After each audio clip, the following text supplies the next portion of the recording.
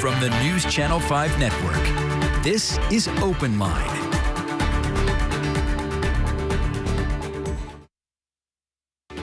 Good evening, everyone, and welcome to OpenLine. I'm Carrie Sharp. I'm glad you're joining us tonight. Thank you. We have a really interesting topic to bring you tonight. We are talking about women in agriculture. I don't think that we have ever done that before on OpenLine.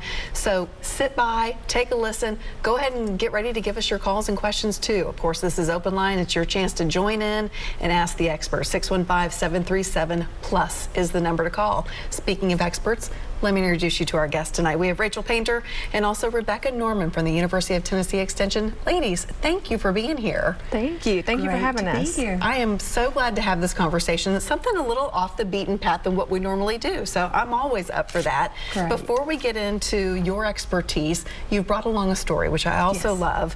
The USDA says there are about 28,000 female farmers in Tennessee, but of course, there's always potential and opportunity for more. Charles Denny is going to tell us about some efforts that are underway to do that.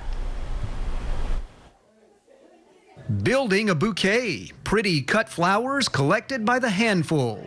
Colby Nicewander usually works on her family's Lawrence County cattle farm, but here she learns horticulture, one of the ladies in the Cultivate Conference, Women in Agriculture. Nicewander appreciates the support here and is willing to mentor others.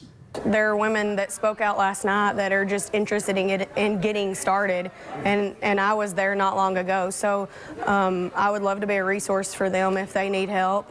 We've got women who have chicken houses, who have goat operations, sheep operations, cut flower operations.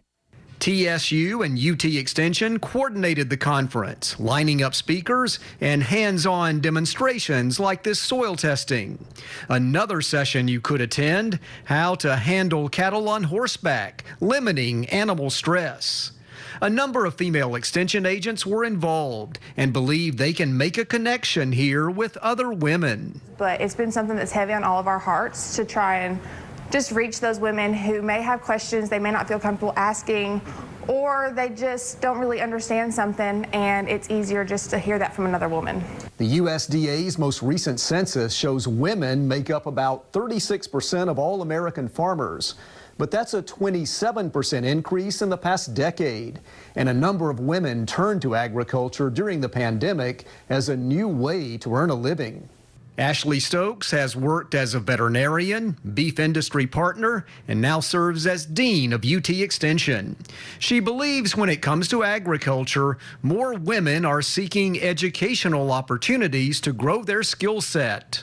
And whether it's within a family operation that they expand what they do, take a more prominent role, or as entrepreneurs on their own with agriculture. So women in agriculture, I think it's always had a very special place. Farm life is hard work, embraced only by the hardy in spirit. But one clear message here, be watching out for future generations of women in agriculture. I do all of our book work. That's how I kind of started helping, but then I'm planting. I drive the grain cart for my dad day in, day out. I have two daughters, 6 and 4. They're right there with us, helping us do everything, and I can't imagine life any other way. Extension plans more of these conferences in the future. The theme here was about growing, as in flowers, crops, and livestock, but also growing opportunities and the number of women who will be there to make it happen.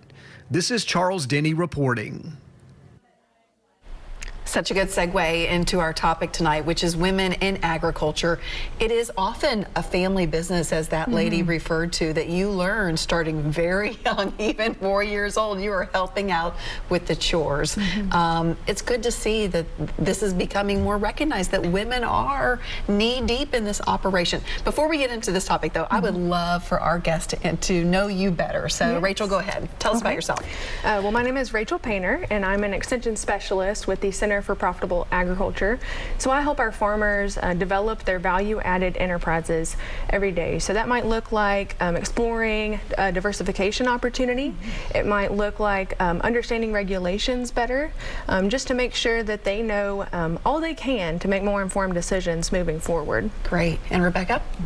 So I work as an agriculture and natural resource agent. Most of my program work has been in livestock and forages. And so those folks that are interested in a livestock operation, maybe not sure how to start, I work with them. The experienced producers, I work with them. It can be classroom instruction. It can be going on farm, walking the farm with them, you know, hearing how they do things and what things they might improve on. And it's a real relationship business, I think you could say. It's what we're in. Which I think probably farming and agriculture are in general. You're both women in agriculture. How did you both get your start? Go ahead. Well, I was very interested in our agriculture businesses. So I went to the University of Tennessee and studied agriculture economics. And there I really gained a passion for helping people explore their ideas for new businesses and just knowing more about, you know, how do we create a budget?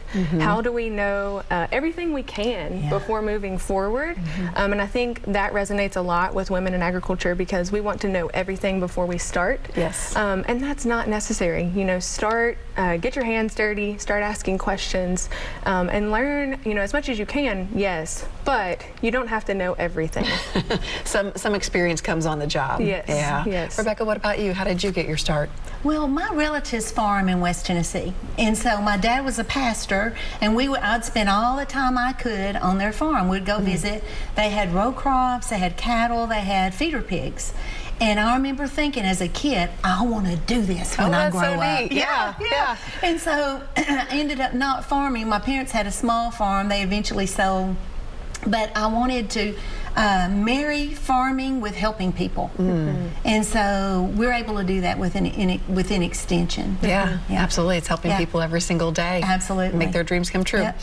Okay, we already have to take a quick break. We're going to do that, and then we are going to jump into this topic, women in agriculture.